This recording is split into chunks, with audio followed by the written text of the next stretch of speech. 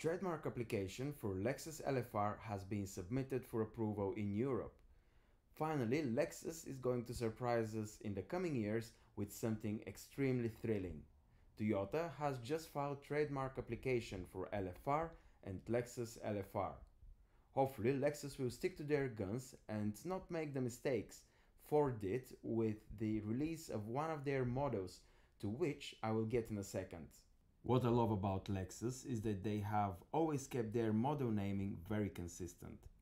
2 letters followed by a number and sometimes an H, designating if the vehicle uses hybrid powertrain. The last and only car with similar model designation to the LFR was the Lexus LFA, and that was the pinnacle of automotive engineering.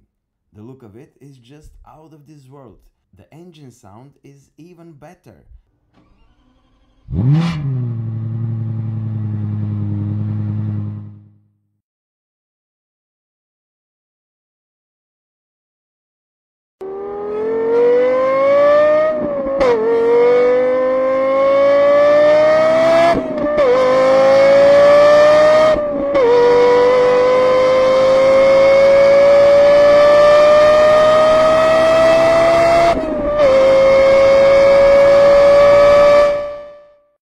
Let's not forget the Lexus overall quality.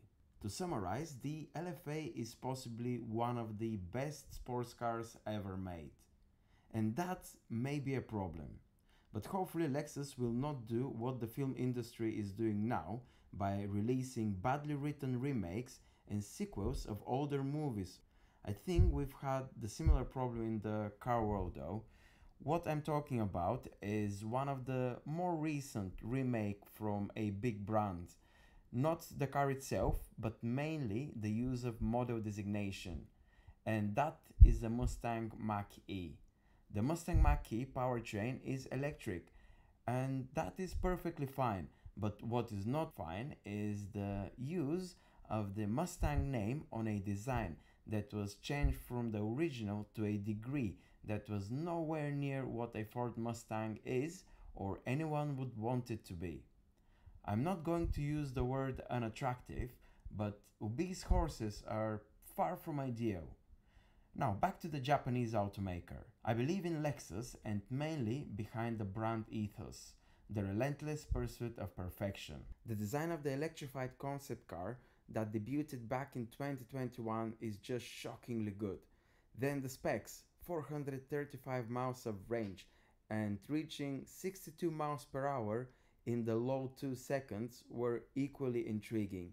If the design department manages to meet all the safety regulations and get close to what is shown, the performance is what we have here and quality is what we expect from Lexus, people will be less frustrated from the lack of the glorious sounding V10 in the LFA.